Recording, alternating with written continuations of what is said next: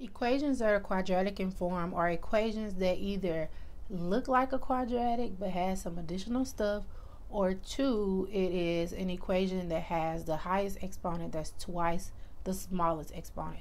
So if you have one of those two equations, you have an equation that's quadratic in form. And so we're going to look at some examples on how to solve those. Whenever you have an equation that's quadratic in form, you have to use what's called u-substitution. And so let's look at example 1 and walk through an equation that is quadratic in form. So example 1, we want to solve 2x squared minus 3 squared plus 36 times 2x squared minus 3 plus 35 equals 0. Now this almost looks like a quadratic equation because we have something squared plus a number times that same thing plus a number equals 0. So, but it has this additional stuff, and I will call this stuff right here additional. That usually we're used to seeing only one variable raised to a number plus a number times that one variable plus a number equal to 0. That's the general form of a quadratic equation. So anytime you have an equation that looks like this, you can actually make it into a quadratic equation by letting u equal this additional stuff. So the first step is you let u equal the additional stuff, the 2x squared minus 3. And then you go back and substitute u in for each of those. So I will substitute u in here and get u squared plus 36. Substitute u in here because we let u equal to 2x squared minus 3. And then once I substitute u in, we get a quadratic equation. That is why it's called quadratic in form, because if you substitute a variable in to replace that additional stuff, then you end up with a quadratic equation. So now, the next step is to solve this quadratic equation. So this is a quadratic equation. There's no number in front. So you can easily solve this by factoring. Take factors of 35. That means two numbers that multiply to give you 35 that add to give you this middle number of 36. So what are two numbers that multiply to give you 35 but add to give you 36? 35 and 1. 35 times 1 is 35. And 35 plus 1 is 36. So this factors into u plus 35 times u plus 1. And in order to solve it, you take each of these factors and set them equal to 0. So u plus 35 equals 0 and u plus 1 equals 0. Subtract 35 from both sides and you get u equal to negative 35. Subtract 1 from both sides and you get u equal to negative 1. So now we're done solving the quadratic equation, but we're actually not done solving the whole equation because we really want to solve for x. And what we have here is u. So the next step is we need to go back and put the x's back in the equation. And the way we do that is we replace u with what we let it equal. So we let u equal 2x squared minus 3. So we're going to go here and plug that back in for each of these u's. So replace u with 2x squared minus 3. So you're getting u out of the equation and putting x back in it. And you do it with each equation, and then you solve each of those equations for x. So add 3 to both sides here. You get 2x squared equal to negative 32. That's equal negative 32. Divide both sides by 2. You get x squared equal to negative 16. And in order to get rid of the square, so x squared equal negative 16, you have to take the square root of both sides. Whenever you take the square root of both sides, you have to take the positive and negative square root of both sides. So you get x is equal to plus or minus square root of negative 16. So that's a negative underneath there. Anytime you have a negative underneath the square root, that's I. You pull out the negative and make it an I, and the square root of 16 is 4. So you get plus or minus 4i from this equation. And so now let's work this equation. Add 3 to both sides. 2x squared equal to 2. Divide by 2. You get x squared equal to 1. Take the square root of both sides. Remember, you have to take the positive and negative square root. So you get x is equal to positive and negative 1. So you get 4 answers total. Positive 1, negative 1, positive 4i, and negative 4i. And so we solve this equation that's quadratic in form.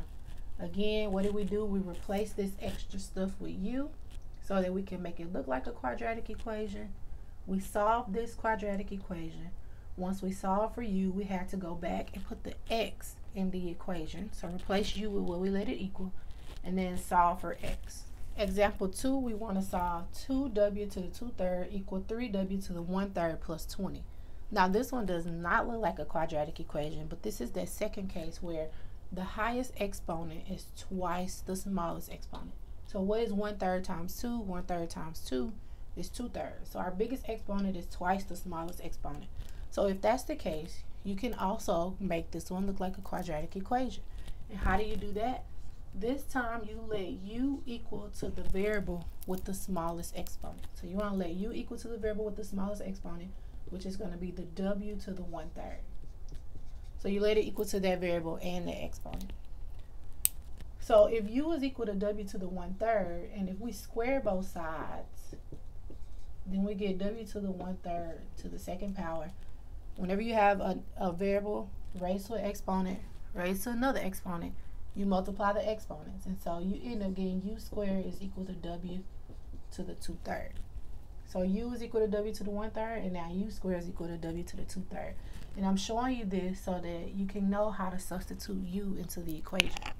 So we're going to replace u with w to the 1/3, or we're going to replace w to the 1/3 with u, and we're going to replace w to the 2/3 with u squared. So this equation becomes 2u squared equal to 3u plus 20. And so now it looks like a quadratic equation. Now solve that quadratic equation. So I'm going to move the 3u and the minus 20 over. And you get 2u squared minus 3u minus 20 equals 0.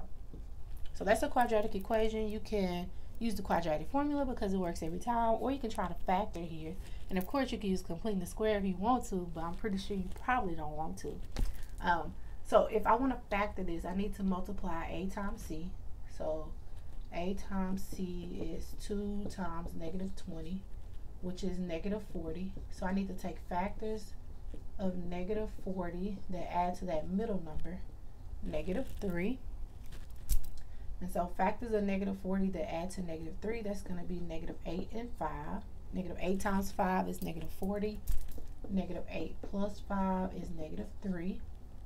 So this will factor into u minus 8, u plus 5.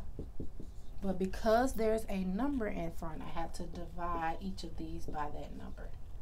So this is u minus 4 because 8 divided by 2 is 4. And u plus 5 halves. Take each one of those factors and set them equal to 0. And you get u equal to 4. U plus 5 half equals 0. And you get u equal to negative 5 halves. So again, all we've done so far is we've let u equal to the variable with the smallest exponent, which is w to the 1/3. Since u is equal to w to the 1/3, if I square both sides, u squared is going to be equal to w to the 2/3 because you multiply the exponents. So we're going to replace w to the 2/3 with u squared and w to the 1/3 with u. That's what we did. We ended up with this quadratic equation. We solved it. We got u equal to 4 and u equal to negative 5 halves. Now, are we finished? No, we're not finished because we're trying to solve for w. So in order to finish solving for w, we got to get rid of the u's and put w back into the equation. So we had u equal to 4 and u equal to negative 5 halves. So now, since we substituted u for w to the 1/3, we're going to go back and replace w to the 1/3 with u, or replace u with w to the 1/3. And then we're going to solve each of these equations. So now I actually have an equation with rational exponents. That means fractions. And in order to get rid of those, we have to raise both sides to the reciprocal. So what is the reciprocal of 1/3? The reciprocal of 1/3 is 3. That's 3 over 1. So raise both sides to the 3rd power.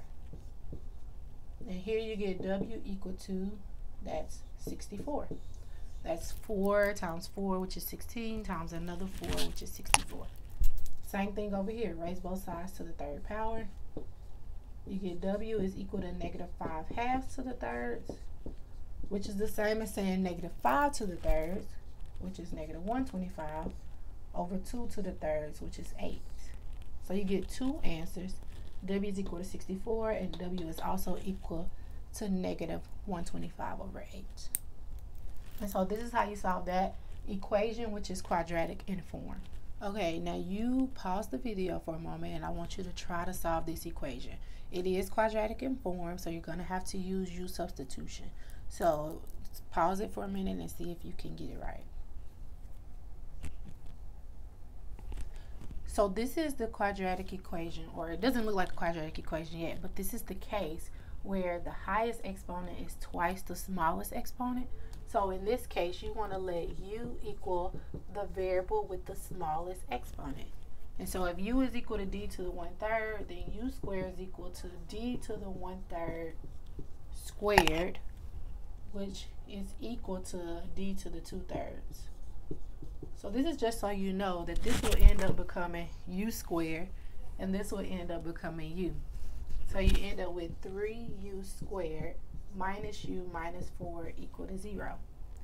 So now you want to solve this quadratic equation. In the form of a quadratic equation now you want to solve this quadratic equation. So you could absolutely use the quadratic formula, but this one will actually factor.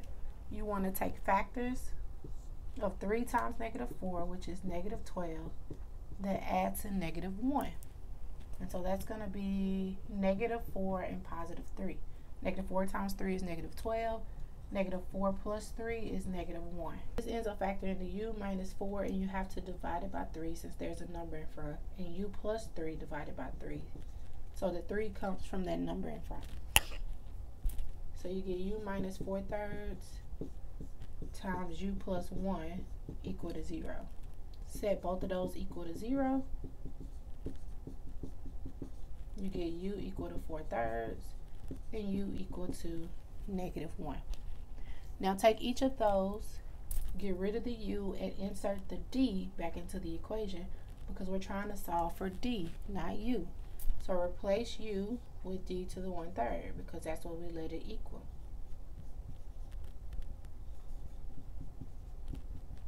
And this is an equation with a rational exponent, and so to solve those types of equations, you have to raise both sides to the reciprocal power. So the reciprocal of 1/3 is 3. So raise both sides to the 3rd power.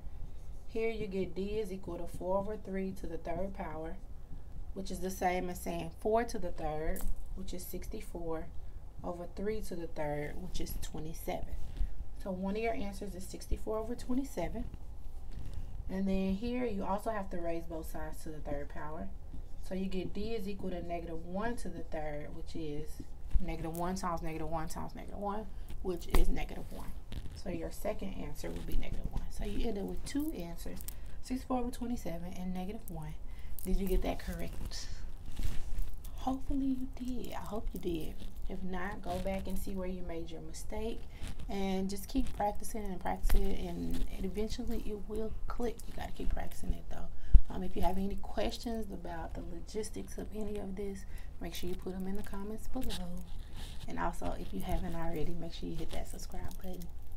So keep on pushing, keep fighting, don't give up. You can do this. I believe you can do it, but you got to work hard.